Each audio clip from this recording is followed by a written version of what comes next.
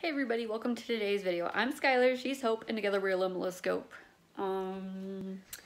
My skin looks atrocious today, but that's alright because I'm just staying home today.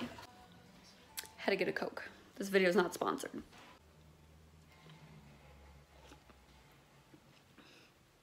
That's good. Woo. So, I'm filming in this side of the house today because my son is sleeping and he's been a real cranky monster today, so I do not want to wake him up. I really do not like this lighting though. Like, you can like really see how bad my skin is, and yeah, I don't like that. I think I'm just gonna sit on my kitchen floor. I have an air fryer box right here. I'll just prop you up with my Coke can. I'll just sit in front of my trash can so you can't see it. I was not center in frame and it was bugging me, and now you can't see my trash can anyways. So, what was I saying? Oh yeah, so the winner did not claim the giveaway, so I'm trying to think if I want to pick another winner in this video or next Wednesday. We'll give them the benefit of the doubt and give them another week to claim the prize, and if they don't, then I'll be picking another winner. Mr. Man! Oh, it's okay, honey. Did you wake up cranky? Do you see yourself? You see yourself? Look it. Who's that? That's JD. Is that JD? It's okay, buddy.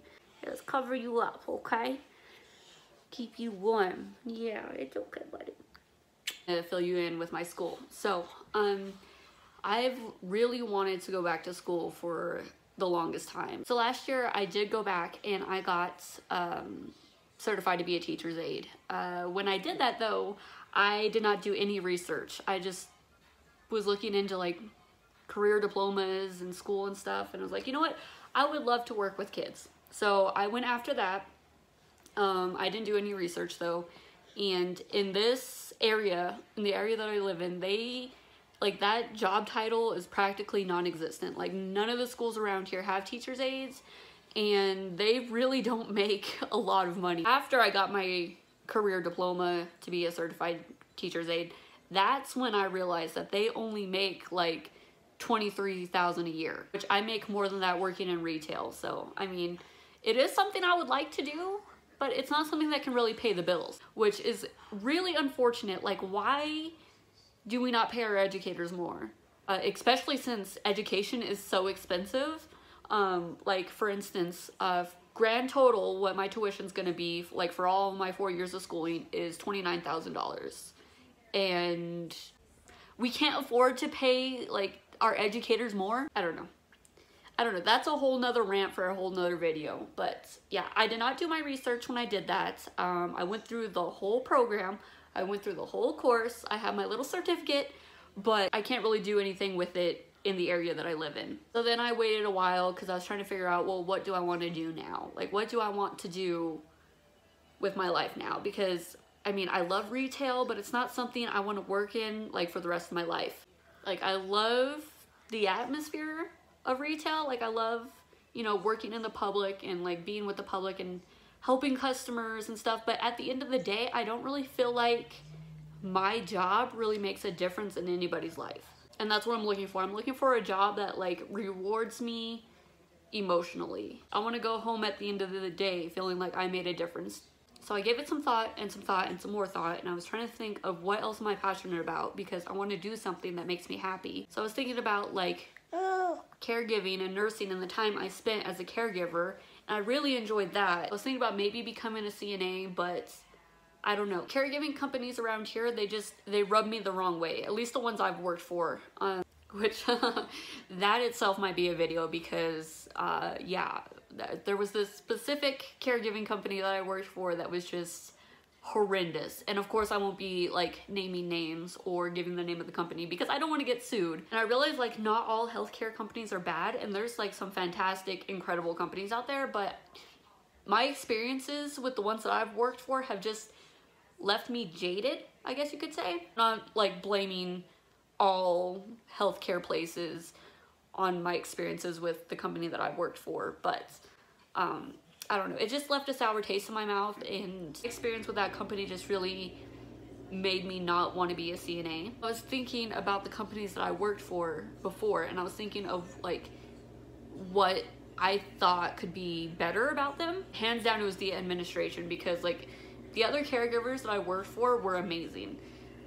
It was really like the management and stuff that I really think just needed a complete overhaul, because they were terrible. They treated their employees bad, they treated their clients bad. There was some elder abuse going on that I reported that they didn't do anything about, but like I said, that's gonna be a whole nother video.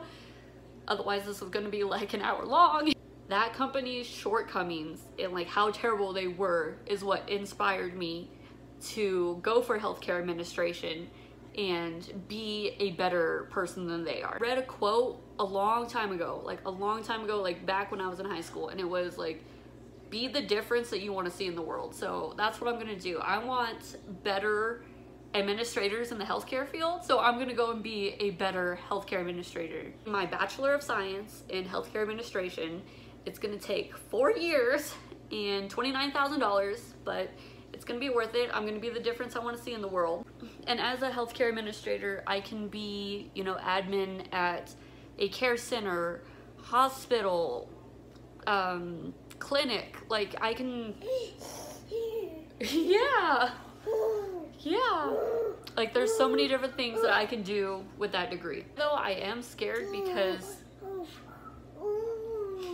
for my orientation, they told me that each class is gonna take about 10 hours of work each week. And I'm taking 2 classes at a time for 10 weeks each.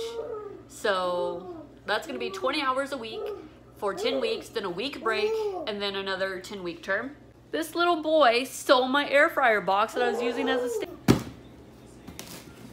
Like he seriously stole my air fryer box. JD.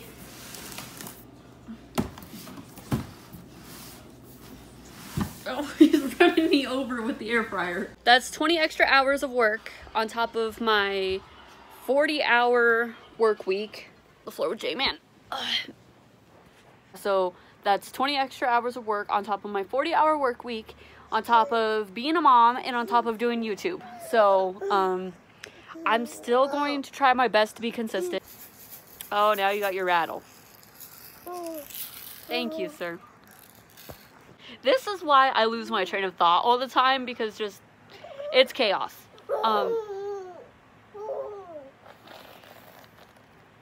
Remember when you used to be a quiet little boy? Thank you for your goat, sir. I'm still going to try to stay consistent on YouTube, because I really, really enjoy YouTube. It's fun for me. I really enjoy seeing Hope and what's going on in her life. I really, really enjoy this. I do this for fun. I don't do it for anybody else.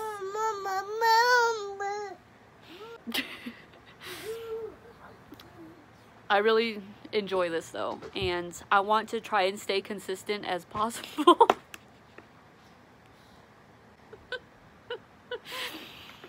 Thanks, son.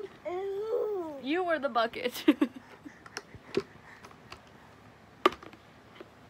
Okay, so I guess I'm just gonna be buckethead for the rest of this video. This is why this is why I can never remember what I'm saying, because usually I edit all this out.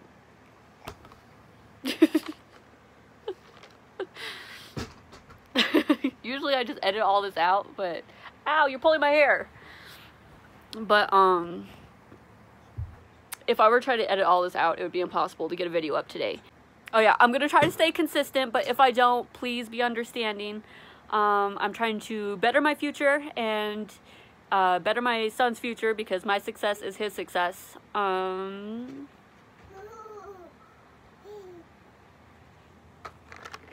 Yeah, okay, thanks. On top of all that, we haven't decided, but we're also talking about having another baby. Nothing is official yet. I'm not sure if I want to go through that again, because it was really, really, really hard to get our son. And if you want, I can make a whole video on that, but long story short, I have, what's it called? I don't think I'm saying that right. Which just means that my body doesn't ovulate, like, ever. I think the only time that I've ever naturally ovulated was like the month after I had my son. But since that 1 month after my son, I still have not ovulated. What I have to do if I do want to have another baby is I have to get trigger shots, I have to take pills, and I have to track my cycle using ovulation predictor kits. All that added together can be expensive, and when you like tack on how many years it took, I don't know if we're ready for that yet. Whenever we do have another baby, that is going to be the last one, because taking the shots and the pills is really hard on your body. A person can only take the pills for like 6 months at a time, then they have to wait a whole nother year before they can take another 6 months of the pills. Because if you go more than that, you have a chance of rupturing your ovaries. And okay, I'll wear the bucket. And it also increases your chances for ovarian cancer and cervical cancer by like 25%. So whenever we do have a baby again, it's going to be the last one. So again, it's not like set in stone or anything, it's just something we're talking about. I'm not sure if that's something I really want to go through right now, or if I actually even want to do that again. Maybe Jaden's gonna be the only kid that I have, and I'm okay with that, but I don't know. I would like to have another one, just because I don't want him to grow up alone, because I grew up alone. Oh God.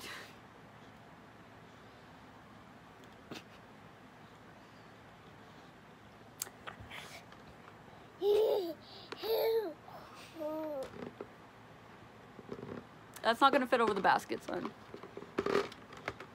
Maybe it will. Yeah, I'm not sure if I really want to do that again. If I can never have another child, I'm okay with that. Jaden's enough, but as someone who grew up alone for the majority of their life, because like I did have siblings and stuff, but they lived with our father, and I lived with my mother. It was a lonely childhood, honestly. Yeah, so I think I'm gonna end the video here. I know it's kind of all over the place and really rambly and stuff, and I apologize, but I got mom brain. And when you have a baby this young, it's pretty much like taking care of a little drunk miniature version of yourself. So yeah, the winner did not come forward for the giveaway. I'm going to give it another week, and then I'm going to announce a new winner if they still do not claim the prize. That's it. Thank you so much for watching. We'll see you in the next video, and thank you all for your support. Bye.